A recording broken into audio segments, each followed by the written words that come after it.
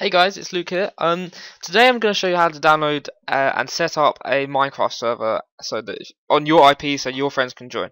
So first of all, you need to make a folder and call this Minecraft server. I'm going to do this as quickly as possible because I have made 3 videos today and every single one didn't render properly.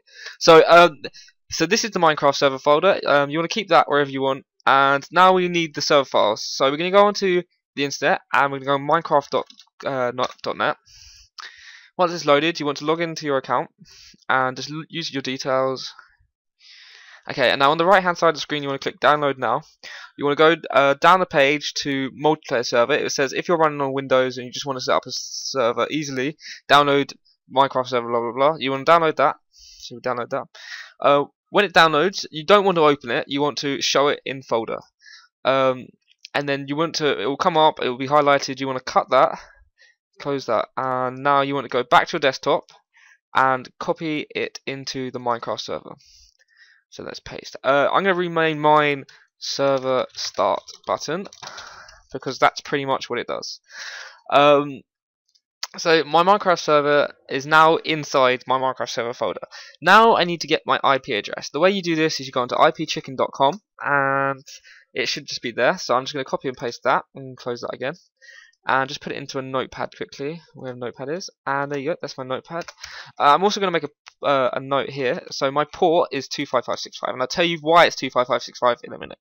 So we've done the server files, and we've done the IP address. Now all we need to do is set up the port forwarding. That's the difficult bit of this whole process. So you want to go onto your whatever internet service provider you use, and you want to go onto your like home hubs page, or like your router's homepage. So the way you access that is you type in 192.168.1.254. So you go onto that and it will take you to your my home hub page, or to your router's page. So from the BT home hub page, you want to go into settings and you want to log into your admin and my password. You want to go to advanced settings, which is on the right hand side of the blue bar, and you want to continue to advanced settings.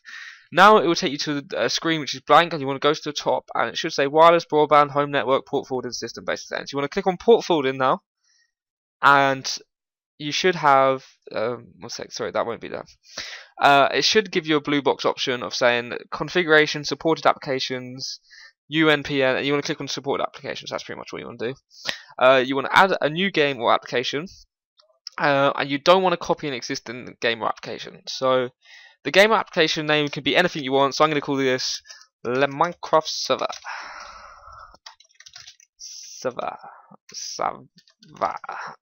And the port range. Okay, this is where I was talking about the port range. The port range has to be 25565. If you want to connect to or if you want your friends to connect to your Minecraft server on your IP address, it has to have the default Minecraft server port. So the default port is 25565, and you want to put that in every single box just to be safe.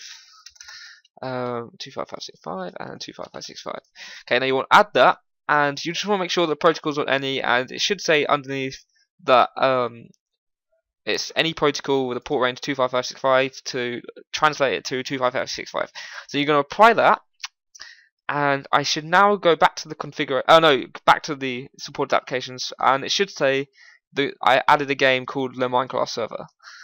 So I want to go back now to basic settings, which is at the top of the blue bar, and you want to go back to port forwarding, which is in the same place in the blue bar, but now you're on basic settings rather than advanced settings. So you want to go find your Minecraft server, whatever you call it, mine being Le Minecraft Server, and I want to go down to my device. The way you find out your device is you go onto, like I know mine's the real deal, but if I want to find out, I'd go to computer, I'd right click on my local disk. Oh wait, no, it's in the bottom left hand corner.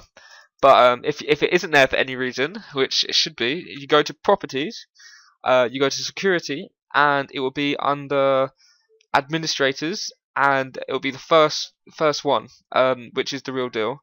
And no, it won't be the real deal. The real deal is my computer name. But anyway, so you want to cancel that, and you know it's the real deal. So just click on that and add device, and now it should allow any people to connect from um, any people trying to connect onto my Minecraft server will now be pushed to my device with the ID number of 20AA, 4B, all that stuff. Okay, so now the port forwarding is set up. You want to close this, and we'll minimize it for the time being. And we go back to the notepad file where we have the IP address and the port number. So I want to now turn on the Minecraft server. So I open the Minecraft server folder again and just click the server start button. I want to run that. You may have to run as administrator depending on your settings, but I can just click it. So now it's just going to load the menu. No, sorry, the server. It will be a Java file, sorry. And once that's done, it should say done. And then you can close the this, but I'm going to make myself an op quickly, so I can just do whatever I want. Spook EU. And I'm just going to save that file. Now I'm going to open my Minecraft, which I should do straight away. Now you want to select your profile. Mine's going to be Spooky U. It automatically does it. And play. And it's going to load up. It's going to take its time. No, it's not. Okay, sweet. Multiplayer. You ignore that. You go to add server. You can call the server name whatever you want. So I'm literally going to call it whatever I would like to call it. The server address. Okay, this is where this notepad file came into use. The server IP is your IP address that you found in IP Chicken. Now you want to put a colon in between, and now you want to put in your port number, which is 25565, and that's the reason that number is because that's the default port for Minecraft. So I'm just going to copy and paste that in as well. I'm going to hide my. Actually, it doesn't matter if you hide your address or not, but I'm going to hide it just for the purpose. And this is one I made earlier, so I'm just going to delete that quickly. And whatever I would like to call it is now up and running, so I'm just going to click join server. And it should say in my Java file that I've joined the game. And yeah, so sweet. That's the server set up. Just to prove that it's working, I'm just going to quickly put down a. Oh wait. Well, no, it's fine. It's working now. I can't really add a block of lava. But what this file here does is it recognizes anything that happens on the server. So if I died, it would say Spooky you died for X reason. So say if I drowned in water, it would say Spooky you drowned in water. Or if I jumped in lava, it would say like, oh, I burnt to death or whatever.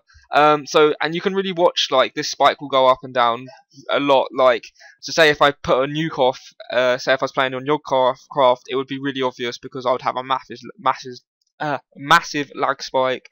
It would be really obvious. So that's how you set up a Minecraft server, guys. I really hope this has helped. If it has, please leave a comment, like and subscribe the video, and yeah, thanks for watching, guys. Make sure you have a wonderful day, and I'll catch you all later.